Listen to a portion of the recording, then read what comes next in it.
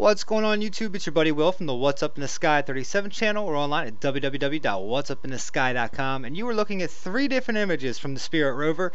And once again, we are on a famous image. This is one of the anomalies that have been on TV. It's been on almost every anomaly website. JP Skipper's got it on his. Anything you go search, this is called the ammo box. And it looks like an ammo box. It looks like a metal box. It was caught by the Spirit Rover, and it stands out big time in the pictures that it's in. And I picked 3 of the random pictures, and what I'm going to do is I'm going to show you where to get them real fast, because I always give links. Here at What's Up in the Sky 37, we always give you the link. There's 1, 2, open up the description below. That's where you're going to find it. It's going to be right there. Just hit more info, and you'll be able to click right there and pull it up right from the NASA website. And let's go ahead and minimize this so we can go ahead and take a look at these again.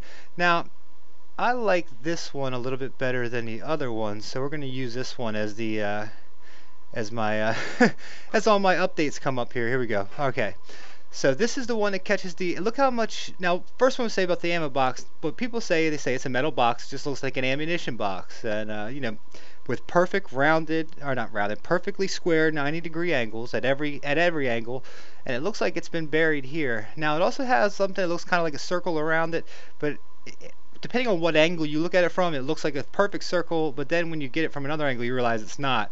But for this looks like a perfect, you know, and you can see they say it's metal because how shiny it is. With black and white, or with, you know, the mono color, you really don't get it's not that great. You know, it's hard to tell sometimes, but I could definitely tell that this is much brighter than the other, just from the white that it comes. Look how it whites it out up at the top. It looks like the top of a flat metal canister.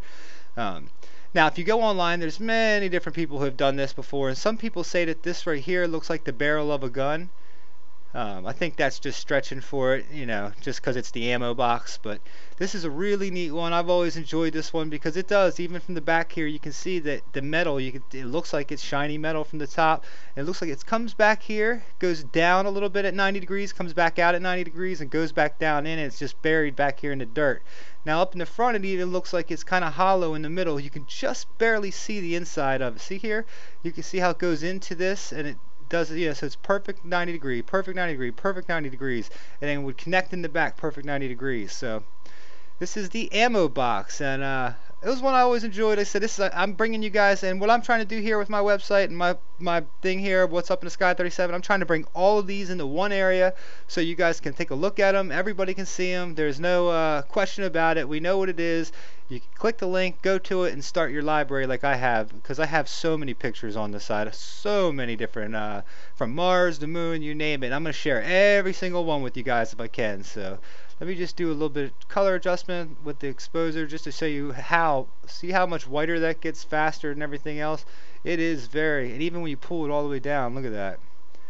It's still up. That's definitely the most brightest thing in these pictures. Right down there, that box. So let me know what you guys think. Take it easy. It's What's Up in the Sky 37, the ammo box. Peace.